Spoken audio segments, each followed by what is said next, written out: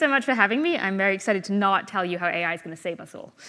So yeah, this talk is called The Expanding Dark Forest in Generative AI. It's going to be about writing on the web, trust, and human relationships, so like small fish. And also AI, unfortunately. I'm sorry, there always has to be like one AI talk at every conference at this point, but at least you get me and not someone telling you how it's going to take all your jobs. So I always give a footnote with this talk where I say, well, this talk is up to date as of about a week ago, as of about Monday. So anything that's happened since Monday, I can't take accountability for. It's probably all out of date by now, but this is the state of the AI industry. So first, some context. This is me. I look like this on the internet. My name is Maggie. I am a designer at an AI research lab called Elicit. We do use language models to help scientists and researchers do literature review, which is a long, boring task, reading many thousands of PDFs. And this is something that language models are actually quite good at helping with. I also am very online. I'm very on Twitter, X, whatever you want to call it. I write a lot online, and this has led to lots of really positive relationships, a lot of really good career success, and this will become relevant later as to why I care so much about people in the future being able to do that, to be able to write online and connect with others by writing online. And I'm also a cultural anthropologist. I originally trained in this for my undergraduate degree before becoming a designer, because you can't get paid much to be a cultural anthropologist.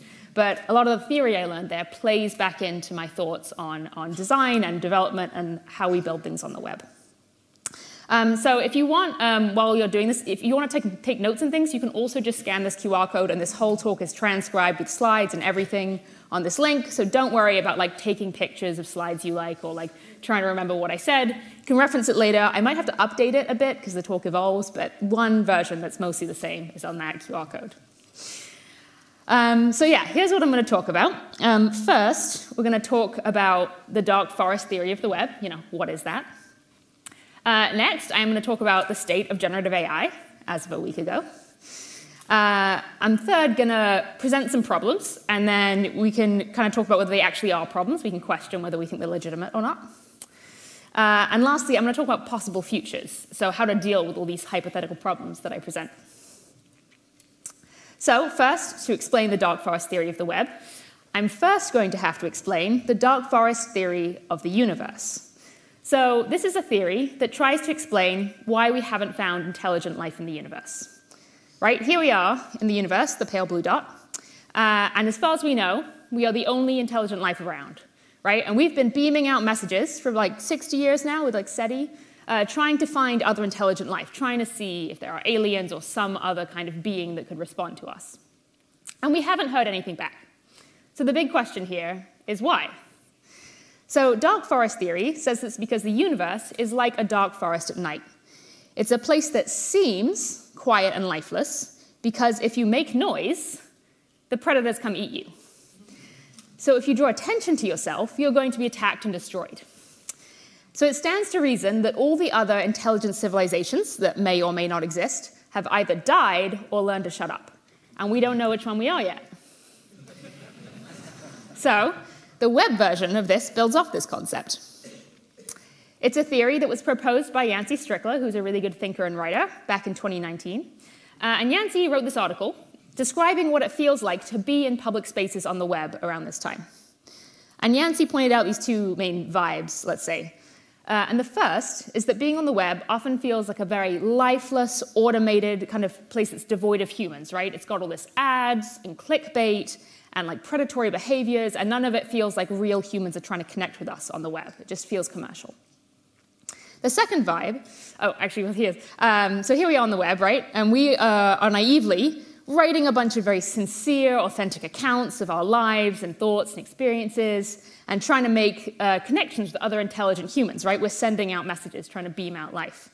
But then what we hear in response is content that seems very inauthentic and human. It sounds like a bunch of robots and automations doing marketing automations and growth hacking, kind of pumping out generic clickbait.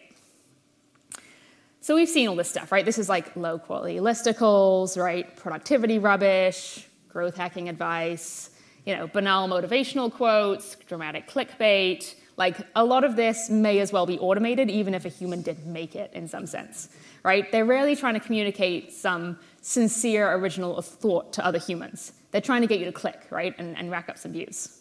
And this flood of really low-quality content has made us retreat away from the public spaces of the web. It's very costly for us to spend time and energy wading through all this craft. So the second vibe of the dark web is that there's a lot of unnecessarily antagonistic behavior at a large scale. So when we are putting out all these signals, right, trying to authentically connect with other humans, we could become a target, right? We risk the Twitter mob coming to eat us, is what can happen. So there's a term on Twitter called getting main charactered. I don't know if people have heard of this. And I don't know if people remember, this was 1 year ago, Garden Lady. This was a very famous tweet, if everyone saw this one, where this really lovely woman got on Twitter one morning, and she said, "My husband and I wake up every morning, and we bring our coffee out to the garden, and we sit and talk for hours, and it never gets old, and we never run out of things to talk about, and I love him so much." And everyone was like, "That's such a nice tweet. That's so wonderful." And then this went viral. It got picked up, and the Twitter replies started rolling in. So someone said, "That's cool. I wake up every morning and fight my way through traffic for an hour in Miami to get to work. That must be nice." Someone else, "I wake up at 6 a.m., right? This is an unattainable goal for most people." Not that she said it was a goal, but, interpret it as you will. Another one, again, complaining about the morning routine, and then goes, "It must be nice being a trust fund baby with not a care in the world." So I thought this TikTok summed it up nicely. I don't care if something good happened to you. It should have happened to me instead. So this seems like a dumb example, but it was a really good moment on Twitter that shows kind of the energy flows that happen on these really large-scale social media platforms, right? Someone can publish something that's very kind and nice, and it gets interpreted the wrong way. People take it in bad faith. They take it out of context. They try to amplify it to unintended audiences. We will take every opportunity to misinterpret things and be ungenerous to each other. And this is how we get cancelings and pylons, and we've all seen so many examples of this happening in what seems like a very unfair way. John Ronson wrote an entire book about this called "You've Been Publicly Shamed" that catalogs quite a few of these. It's a little out of date now, but it's a lot of kind of classic original examples of people getting cancelled, and then the real material consequences they face, right? They lose jobs, they lose friends, they are alienated from their community. It is not just internet drama. They really do have to face repercussions for these pylons. And so this makes the web a very sincerely dangerous place to sincerely publish your thoughts, to publish honest things on. And this makes it hard to find people, right? It's very difficult to find people who are being sincere, who are seeking coherence, and who are trying to build collective knowledge in public. I know this is not what everyone wants to do with the web, right? Like some people just want to dance on TikTok, and that's completely fine. We have to let them do that. But I'm interested in at least some of the web enabling this kind of productive discourse and having spaces of community building. And I'm hoping some people here feel the same, right? Rather than it being like this threatening, inhuman place where you can't actually say what you think. So how do we cope with this, right? We're all wandering around this dark forest of like Facebook and LinkedIn and Twitter, and we realize we need to go somewhere safer. So what we end up doing is we retreat, primarily to what's being called the cozy web. So this was a term coined by Venkatesh Rao in direct response to the dark web theory. And Venkat pointed out that we've all started going underground. We move into semi-private spaces like newsletters or personal websites where you're less at risk of attack. You're not on these big platforms. You're on your own separate domain, or you're on your own separate newsletter. So this gives us some safety. We can at least decide a little bit who reads it and understand our audience. But we often retreat even further into gate-kept spaces like Slacks, WhatsApps, Discords, Signal groups, right? This is where we end up spending the most of our time and having real human relationships where we can express our ideas safely, right? So things that we say we know will be taken in good faith in these smaller groups. We can engage in real discussions, but there's some problems here, right? Like none of this is indexable or searchable. It's very hard to include people who aren't already in the group, and it hides collective knowledge in these private databases that are even hard for the users themselves to access. And also, like, good luck finding anything on Discord. Like, you'll never be able to use the search functionality in these apps. So my current theory, sadly, is that the dark forest is about to expand because we now have this thing called generative AI. So I'm sure everyone has mostly heard of this, but what I'm talking about specifically here is machine learning models and neural networks that can create content that before this point in history, only humans could make, right? This is text, images, audio, and video that mimics human creations in a very compelling and believable way. Here are kind of some of the major foundational models that you might have heard of for different media types. Right, we have GPT-4 and Claude for text, Midjourney and Stable Diffusion for images. There's now video ones like Runway ML. And you might have heard some of the news that a lot of these models are now becoming multimodal, so they can do text to image, image to text, audio to text. Like, you can kind of go any way you want with media here. And this is, of course, ChatGPT. I'm sure we've all seen 1,000 screenshots of this at this point. We understand what it is. But to recap, it's right, we know it can generate huge volumes of high-quality text in seconds. That the outputs are indistinguishable from human-made text. When we try to get people to guess what's ChatGPT and what's human, they often can't. It's trained on a huge volume of text scraped primarily from the English-speaking web. And this all sounds very simple, right? But it leads to many kind of complex and potentially useful behaviors, but it's very emergent. We don't really understand what's possible because of this capability yet. We can also now, of course, generate images, right? This is Midjourney, which is, usually makes pretty beautiful, impressive stuff. But so we found that these generative AI models are now very easy to use and very widely accessible, right? They don't require technical skills, they're incredibly cheap, and they're increasingly becoming a feature in existing software you already have access to, like Adobe or Photoshop or Notion. They're just becoming pervasive. But the product category that I'm most nervous about, not just like Notion generating a plan for you, is what's being called content generators, mostly for content marketers. So I'm going to pick on one product, but there are many. This one's called Blaze. And it creates articles and social media content for you, right? In half the time. Who wouldn't want that? Who doesn't want more content on the internet? And so I want to show you how this works. So you decide what kind of content you want to make, right? You can say a blog post or a newsletter or a bunch of Twitter posts. And I'm going to say I want to write a blog post. And you type in what you want to write about and your target audience and SEO keywords. So I've decided I want to write about why plant-based meat is morally wrong, which I don't believe, but that sounds like good clickbait to me. Like someone's going to be like, yeah, I want to find out why that's bad. Maybe I'm a company that has some financial interest in plant-based meats going badly. So I'm going to go ahead and have this model write a little article for me. It lets me pick a title, which is a nice customization. And then it churns out 700 words, right? And this is now ready for me to hit publish, right? Or at least gives me some base to work off. And if I'm lobbying against plant-based meats, I could just generate 100 of these, right? And optimize them for Google SEO and publish them all at once. And hard day's advocacy done. Right? The quality and truthfulness of what's written in here is very questionable. We'll get to problems with that later. But the point is this is super easy to do at scale very cheaply. And it essentially murders Google search, right? This just does away with SEO-optimized content because anyone can publish this immediately. It gets even better. At the end, it prompts me to generate more content. So it's like, oh, you have this blog post. Why not generate LinkedIn posts and tweets and YouTube scripts and everything? We're not just getting crappy Google articles. This is across every publishing platform. Right, so there's tons of things to do this. There's AI LinkedIn post generators, generate your next tweet, right? YouTube content on autopilot, just thousands of these tools are pouring out. So most of the examples I showed actually have a very simple architecture, right? You have a single input, like write me an article on plant-based meat, and you feed it into this big black mystery box of a language model, right? And we don't really understand totally what happens inside, but it gives you an output, right? Writes you an essay. But you can't really tweak what happened in the middle. You can edit the output, but you can't kind of pull the knobs on the actual language model itself, which isn't very sophisticated. We don't have a lot of control or transparency in what's happening. But the industry has realized this is a problem, and we've started building architectures that are much more flexible and powerful. So we now have a language model architecture where we take that same black box of the language model, but we give it access to external tools, right? We say, OK, now we're going to tell it can search the web through an API. We give it access to a calculator. We give it access to a code REPL and APIs. It's now getting a lot more capable, right? It can now look up, can do maths, it can look up information that it thinks might not be right. It can double check its answers. Also, language models are usually quite forgetful. You might have found this. ChatGPT, after a long string, will forget what you said earlier on. We can now hook them up to long-term memory databases and have them reference things like many weeks or months in the past, which makes them a lot more capable. And we also found that they perform much better if you give them these cognitive prompts. Like you tell it to do something, but then you say, think about your answer, critique it, and then answer me again. And that actually improves the quality of the answer quite a lot.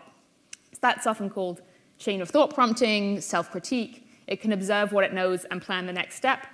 And it's getting these more cognitive capacities by adding on these kind of extra extra techniques. So this is being called the agent architecture, right? You tell the language model to act like an agent.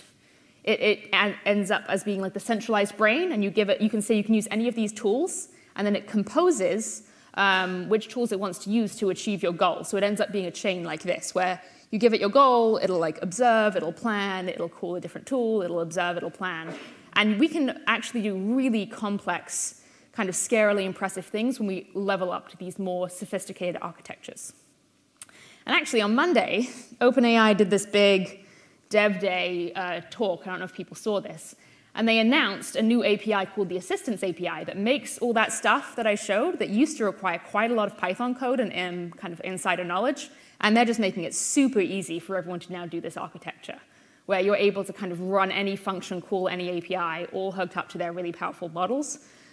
So we're about to enter this phase where this very capable agent architecture is becoming pervasive and widespread and might be the foundation of a lot of new tools being built.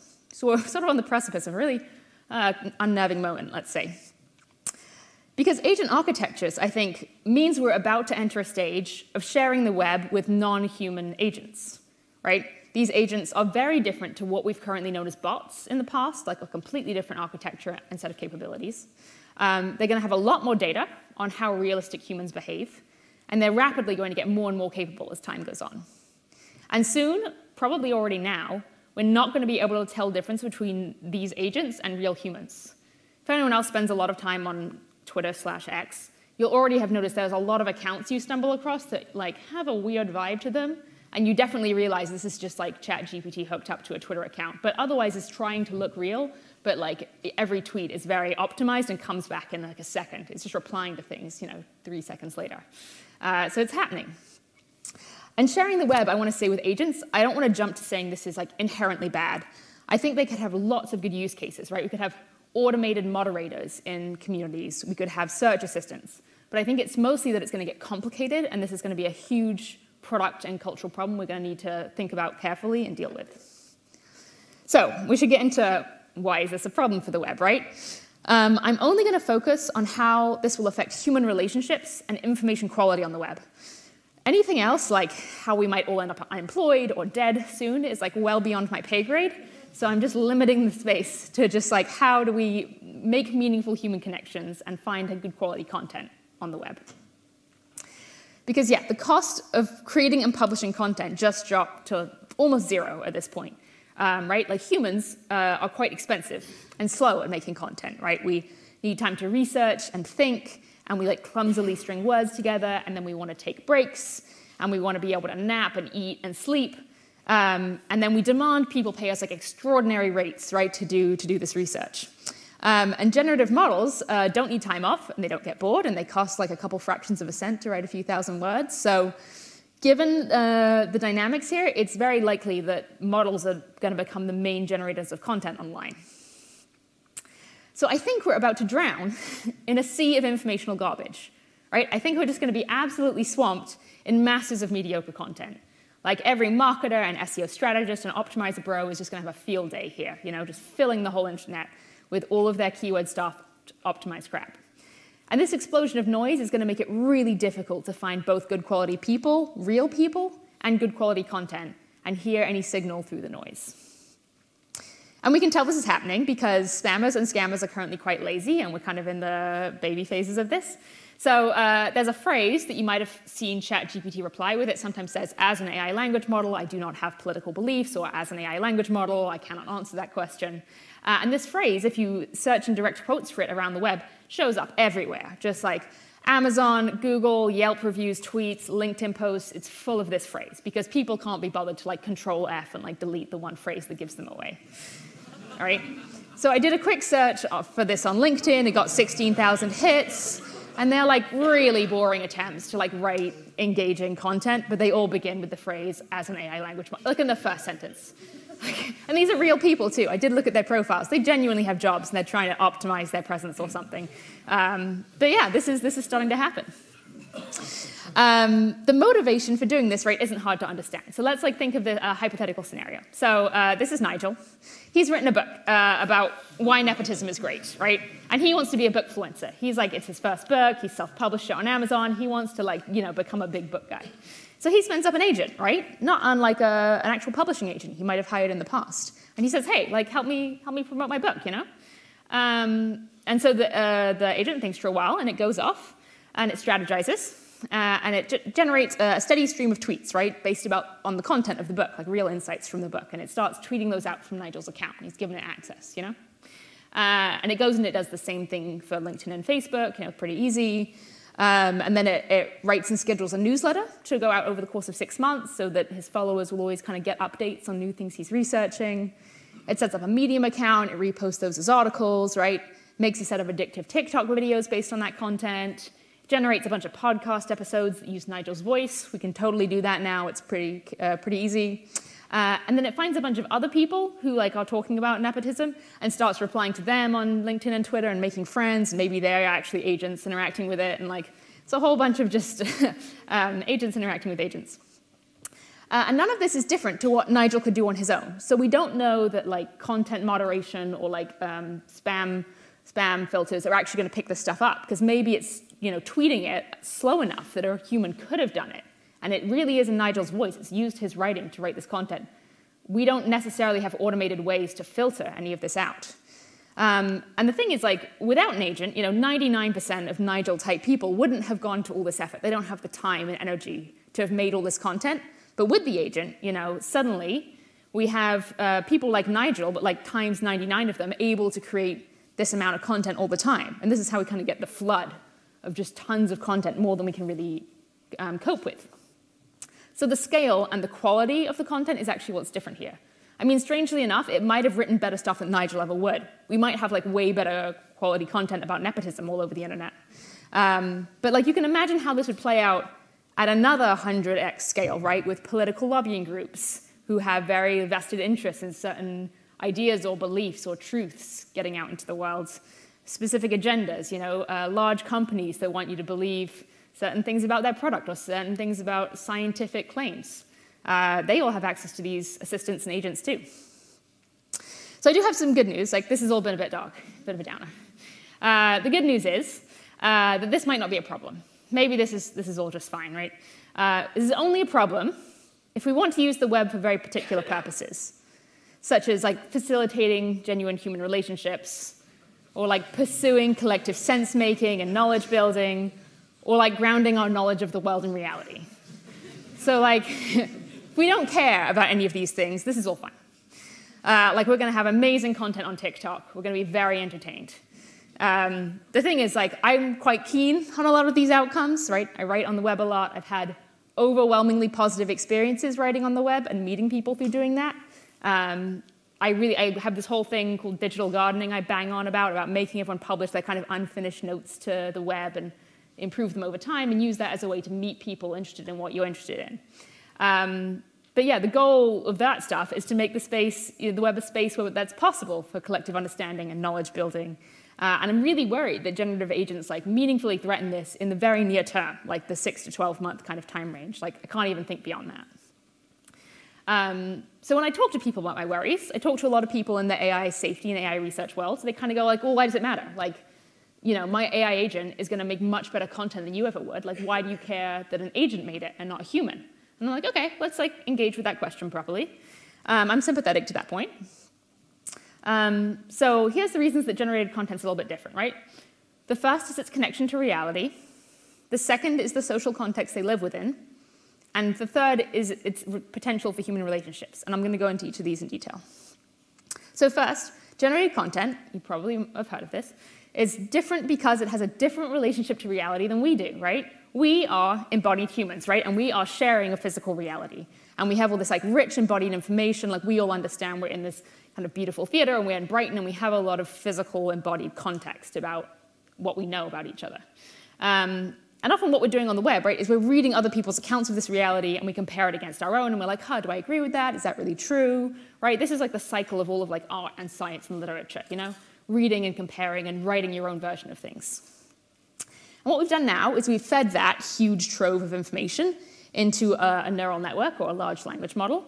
And it's created a sort of representation of that text, right? It's created a model of the things that we've already known about the world and have published to the web. And the thing is that model can now generate text that's predictably similar to what it was before, but it's totally unhinged from the physical reality that it once came from, right? It has some vague connection. It did come from there. There's like a chain here. But it fully cannot access that reality, right? Even if we put in robots, right, with arms and eyes and ears, it can't sense the world the way we sense the world until we make a fully synthetic mimicry human that is hooked up to a language model. But I think we're 10 years away. I don't know. I think we have some time. Right, it can't validate its claims is the big thing. We politely call this hallucination, right? This is when language models say things that aren't true about the world. We say it's hallucinating, right? It's some kind of very smart person on some mild drugs who's confused about who they are or where they are, but they're saying very intelligent things. You're sort of holding them lightly, you know? Language models are also different because they have a very different social context, right? They have a very strange relationship to our social world.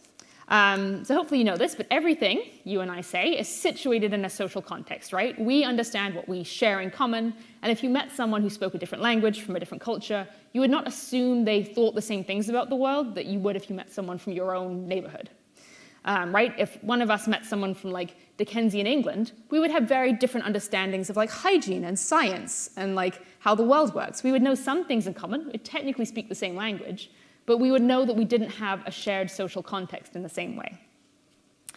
But a language model is not a person, and it does not have a fixed reality, right? They know nothing about the cultural context of who they're talking to. And they take on different characters depending on what you tell them to do. You can say, pretend to be a professor, pretend to be an athlete, pretend to be a young child, and it will take on that character. So it doesn't even have a fixed place it's talking to you from in the way that a human does. But they do represent a very particular way of seeing the world, because we trained them primarily on text on the web that was generated by a majority English-speaking, 95% of the training data is English-speaking, a primarily English-speaking westernized population. People who have mostly written a lot on Reddit and lived between about 1900 and 2023, which, in the grand scheme of history and geography, is a very narrow slice of humanity. Right, of all possible cultures we've had in the past and all possible cultures we could have in the future and all possible languages, this is just such a small representation of reality, and yet we're now making it the source of truth, right? The oracle. You go to ChatGPT to ask everything. So it's taking this already dominant way of seeing the world and reinforcing that dominance, which is problematic and is a whole different talk that I don't even think I'm qualified to do, but someone should. And we hope that this will improve over time, but it's really hard to do without lots of data. And most cultures don't have the vast kind of written record that an English-speaking, westernized, online population does. So lastly, generated content lacks the potential for human relationships that human-made content does, right? If you write something online and I read it and I find it compelling, I can DM you on Twitter, or I can find you on Blue Sky, or I could find you somehow, ideally, hopefully not on LinkedIn, but somehow, and message you and be like, I loved this. This was such good ideas. I want to write a piece in response to you, and we start having a little dialogue.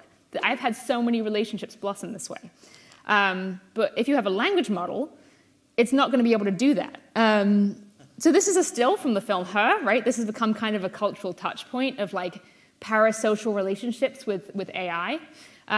Hopefully people have seen it, but if not, so Joaquin Phoenix, our lovely main character, he has this great relationship with his personal AI. He talks to her in his ear, falls in love with her. But then the AI, of course, grows bored of him because he's a very kind of basic human and leaves, and he's distraught. And some people were supposed to get this film is supposed to be a warning, right? And some people took it as a suggestion. So there's a company called Replica who make AI companions for you that you can make friends with, possibly date and fall in love with. There's a lot of suggestions of sort of lonely young men engaging with this in their marketing copy. And I mean, maybe I do need to explicitly point this out. An AI replica or any other kind of generative agent person cannot fulfill all our human needs, right? They cannot give you a hug. They cannot come to your birthday party. They cannot kind of engage with you in a meaningful, full human way. And so any kind of language model agent on the internet has no capacity for that back and forth relationship. Even if it faked it, it's very unclear that would actually satisfy what we need when we have an actual friend that we can go out to coffee with. So that all sounds quite bad again, deep breaths. The whole talk is really just digging you in a ditch, I'm sorry. But I'm now going to talk about possible futures. And again, these futures, I think, are not mutually exclusive. I think they all might unfold in different ways over the next 5 to 10 years. And I can't speculate beyond that. God knows where we are. But yeah, I'm hoping they all kind of happen in parallel. So the first is I think we're about to spend a lot of time thinking about how we pass the reverse Turing test. So how do we prove we're human on a web filled with agents? So the original Turing test, right? You have a human talk to a computer and another human through a wall so they can't see the typing messages at each other. And in the original test, the computer had to prove that it was the human. It had to prove it was competent. And on the new web, we are now the ones under scrutiny, right? We have to prove we're real. So we're going to end up we will assume everyone is an agent until proven otherwise. So I kind of wrote this post where I was thinking about some short-term tactics. We could use funny terminology. We could all try to become teenagers who have this insider jargon that the language models don't know about, but they'll pick up on it pretty quick, and then you'll have to abandon it, get new jargon. We could write in non-dominant languages. If you speak something like Catalan or Welsh, you're probably in a pretty good position. You'll be able to write in a way that's more native than a language model ever could. And ideally, we just do higher quality writing. We do more research. We do more critical thinking. We really reference events and people that we could only know about from the real world, from being embodied humans in space. I don't know how long those kind of defenses will last, but that's, in the short term, something we can at least pull on. This next one, I apologize for the phrase, but it too perfectly captures the point. I'm not going to explain it. You can Google that later. But the point is that the content from models might end up becoming our source of truth, and that how we know things simply was a language model once said it. And then it's forever captured in our circular flow of information. So in this current model, the training data is at least based on real-world experiences. It's kind of going in a single loop. But we're now going to use that generated text to train new models. And so we enter this loop where there's this very tenuous link to the real world that was once, a long time ago, the source of this data. This is already starting to happen. AI researchers are worried we're kind of going to run out of data to train models on within 5 years. And so there's a lot of talk of how do we generate information that we can feed back into the models. This one was a really funny example of this happening. I don't know if people saw this. So someone noticed that if you ask Google if you can melt an egg, it's smart AI summary said yes. And they were like, why would it say that? They went investigating. And it turned out that fact was pulled from Quora that was generated from ChatGPT. And because Quora is considered a reputable website with good SEO standing, it got pulled up into the Google smart answer. And it's not hard to imagine how all kinds of hallucinated answers are going to become part of this loop if all these major websites are using ChatGPT or their own agent to generate answers, and then they just feed it to each other. It's at one point, can you melt an egg, This phenomenon is very worrying for the scientific community, and they have good reason to be. We're already seeing a lot of evidence that scientific researchers are using language models to help them write papers. So again, this is a paper that was published in a genuine, fairly legitimate journal, Environmental Science and Pollution Research, and it included the phrase regenerate response at the end of a paragraph, which is the button above ChatGPT's input box. There was another one in August that was published on fossil fuel allocation that included the phrase as an AI language model. Now, there was a lot of debate in the community where they were like, well, this doesn't mean the science in these papers is totally false, right? They could have done real research on real experiments, and they were just trying to get this paper out, and at the end they went, you know what, ChatGPT summarized this paragraph for me. That totally could have happened. But the problem is we don't know. There's no protocol for the transparency of how you say what you did and didn't use ChatGPT or whatever kind of model for. So now people are trying to make it more legitimate. Some people are listing ChatGPT as an author on papers. And there's a real risk that people with much worse intentions will kind of take this and run with it, right, and just make scientific paper mills. There's a lot of companies that have a lot of vested interest in publishing science that agree with the thing that they would like to be true. Usually you find this out when you get to the funding source section of the paper, where you're like, oh yeah, funded by the people who make this drug. Interesting. But you can tell that if they're going to be able to use generative models to kind of pump out lots of research papers, maybe based on dubious science, it becomes very hard for us to tell what is actually real, what is vetted. I mean, it just takes the replication crisis to a whole new level. So this one seems the most obvious, right? One possible future is we will just retreat further into the cozy web, right? The dark frost will grow larger, and we will just go, OK, I'm only interacting with Discord and WhatsApp, right? LinkedIn's dead, Twitter's dead, is just, we've had to abandon it.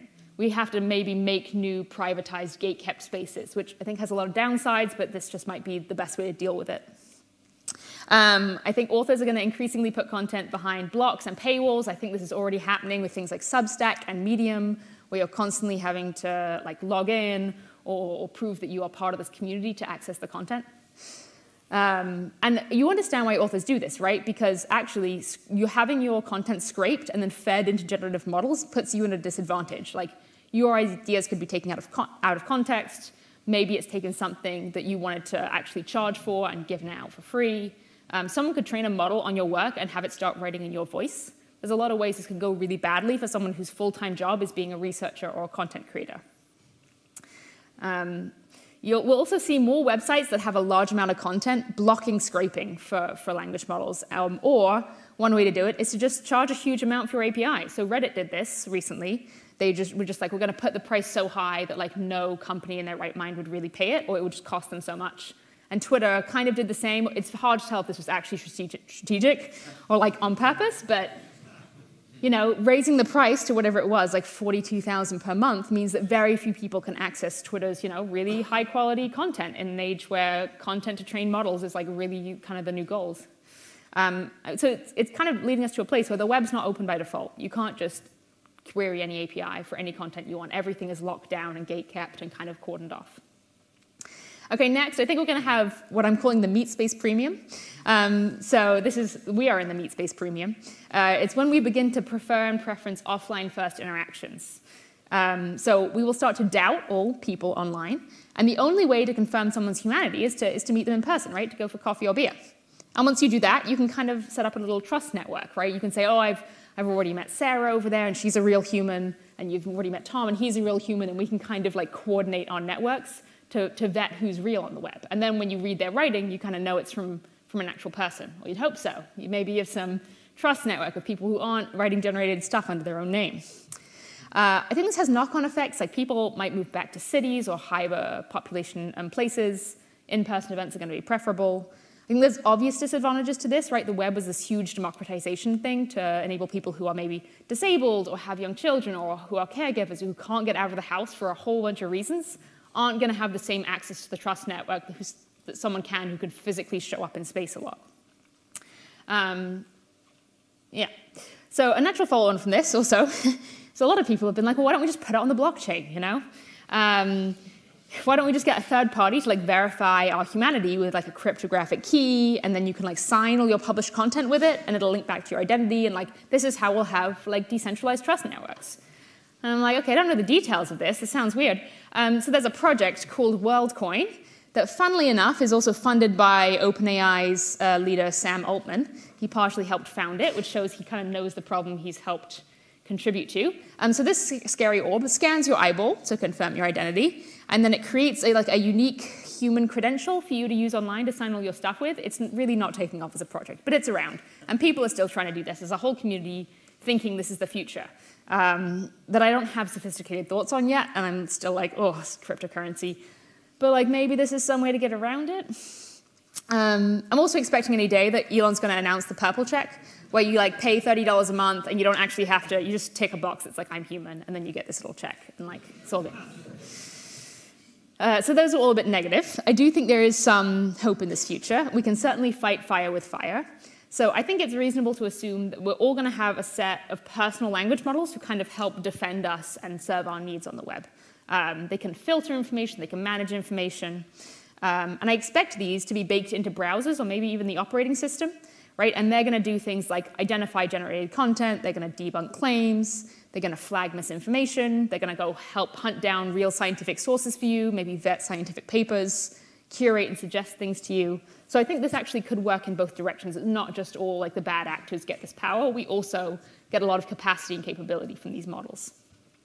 We might find it absurd that anyone would browse like the raw web without one of these kind of in tow. It's the same way you wouldn't like go onto the dark web, like you know what's there, but you know you don't want to see it. It might be kind of like that. Okay, so I'm almost done. I'm wrapping this up.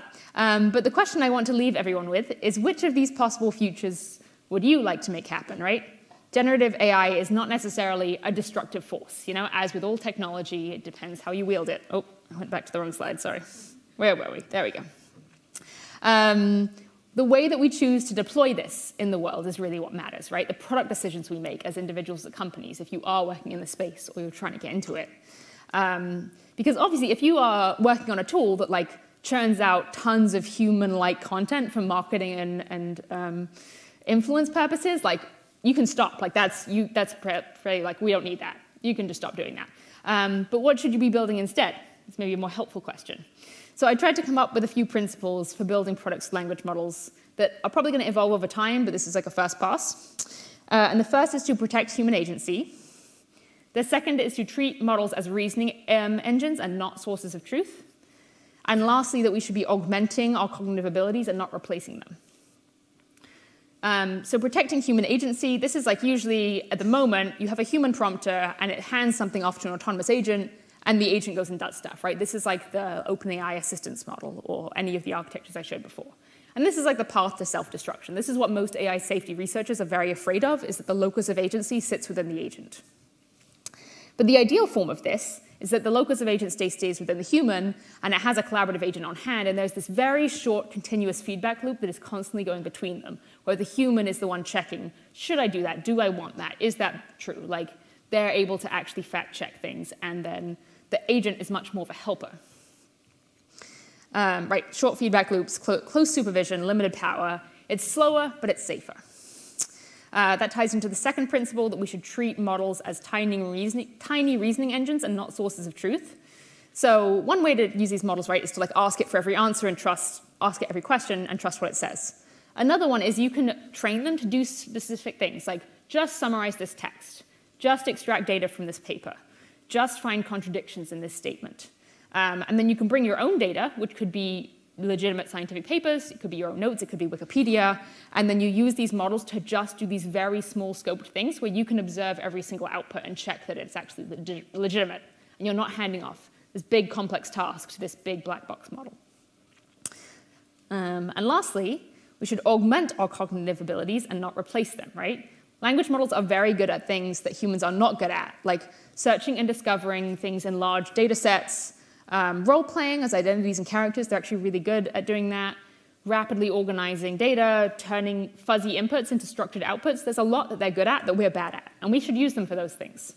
But there's tons that we're good at, they're not, that we're still trying to make them do, like checking claims against physical reality, long-term memory, having embodied knowledge, understanding social context, having emotional intelligence.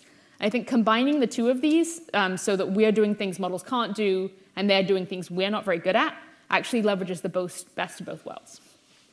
Because a lot of AI researchers at the moment, they use this metaphor of aliens. This is from the 1970s Alien film, a little frightening. It makes me think this is not the most appealing collaborative partner, this metaphor, this big, scary, unknown consciousness that might kill you. But there's another metaphor that I like more that Kate Darling is a robotics researcher at MIT, and she wrote this book called The New Breed, arguing we should think about robots as animals. We have a long cultural, legal history with animals and working collaboratively with them. Oxen, dogs, pigs, right, in this very mutually beneficial relationship most of the time. And this is actually a pretty good metaphor to expand to AI, where we have to kind of treat them a little bit like some form of intelligent species, but one that we are in community with and are part of our systems and are not this big scary alien who might come kill us all, is usually what it gets talked about as. So yeah, there's this big push for this philosophical approach. Some people call it cyborgism. There's a very long article that was written on Less Wrong, which is not my favorite website, but it's a good article that kind of goes in depth into this if you do want to read more about it. So that's all I have. I want to thank you so much for listening. Again, slides and notes are on this QR code if you missed anything. I'm on Twitter X at Appleton still until that really does fall apart. And you can DM me there, you can message me. Again, I love meeting people through writing on the web. If you have blogs that relate to these kind of topics, send them to me. But yeah, thank you so much for listening. I appreciate